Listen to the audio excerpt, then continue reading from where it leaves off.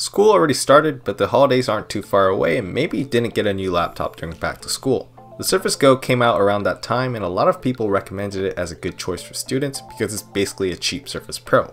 Well, I'm a college student and I got one, so here's what I think. What laptop you have has definitely become some sort of a fashion statement in the last decade, and that's especially the case on campus. MacBooks have come to dominate this space, and at this point, it's basically American culture for kids to ask for MacBooks when going to college. Considering their unique and premium build of the Magnesium tablet and the Alcantara keyboard, you'll stand out from the crowd with the Surface Go in a good way. The light and tiny build also makes the Surface Go a very portable device, so it won't make your backpack any heavier or thicker. The detachable 2-in-1 form factor can give you a very versatile experience because it can be a laptop as well as a tablet. The Surface Go is actually great as a standalone tablet because the 10-inch display is not too big or small, and the 3:2 aspect ratio makes it comfortable to use in landscape and portrait orientations. With full Surface Pen support and decent palm rejection, you can take all your notes for your more visual lectures. And with that built-in adjustable kickstand, this is a really nice way to detox with some Netflix after a busy day. My last video was all about this tablet experience and also goes more in depth with all the specs and the small details, so you might want to go check that out before continuing with this video. In laptop mode, the kickstand gets a little complicated. It's still nice because you can adjust it to some extreme angles. This kickstand and keyboard combo is totally fine for the desk in your room, the cafe, and the library, but for those painfully small chair desks, you're limited to what angles you can set this to. And if that kickstand slips off even a little bit, the whole thing might fall down, which wouldn't be good. This isn't a problem on regular laptops because the size of the base doesn't change when you adjust the angle. This form factor is also an issue for lapability. I know how crowded school libraries can get and you might need to work on your lap sometimes. The type cover feels super nice to type on because the soft Alcantara material is nice to rest your palms on, and while the keys are smaller and less spacious than normal, there's no weirdly placed keys, they feel good to press, and you can get used to it pretty quickly. As for the touchpad, it's a tad too small, but it's accurate and you can get used to this fairly quickly as well. The cover is excellent for such a small size, but it's a little too flexible, so this along with a kickstand are kinda unstable for the lap.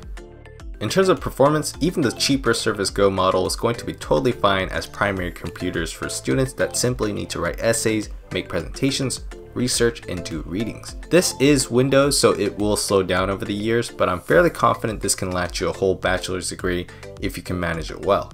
However, I can only recommend this as a secondary laptop to students in fields that require more horsepower and 3D modeling, such as engineering and design. The 64 or 128 gigabytes of storage might be an issue for some, but it's expandable via microSD, and there's also OneDrive cloud storage integration.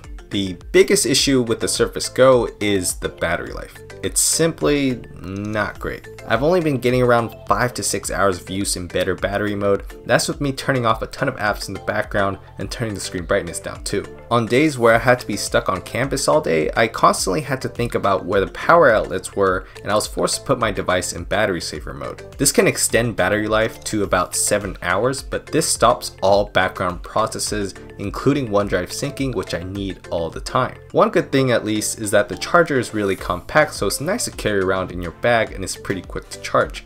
The Surface Connect port is a magnetic one, much like the classic MacBook MagSafe, so your Surface Go won't get destroyed if you trip on the cable. Speaking of Surface Connect, the two other ports on this thing includes a USB-C port and a headphone jack.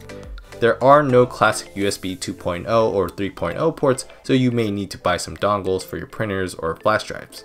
The biggest part of answering the main question is the price.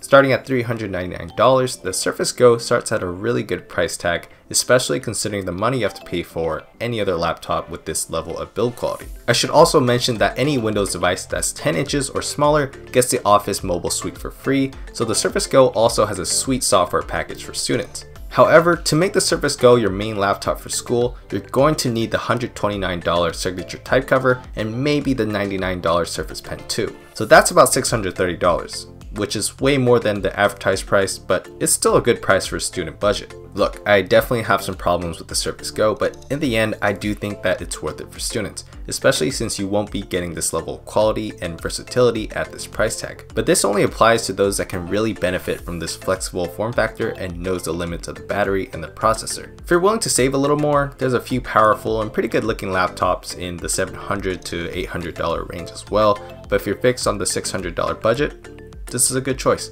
Well, that's going to do it for this video, and thank you so much for watching. Let me know in the comments or on my social if you're planning on picking up the Surface Go. It's a pretty interesting device, so I'd love to talk more about it. As always, if you like this, it'd be great if you can leave a thumbs up, and if you want to see more, subscribe to my channel. Thanks again, and I'll see you guys on the next one.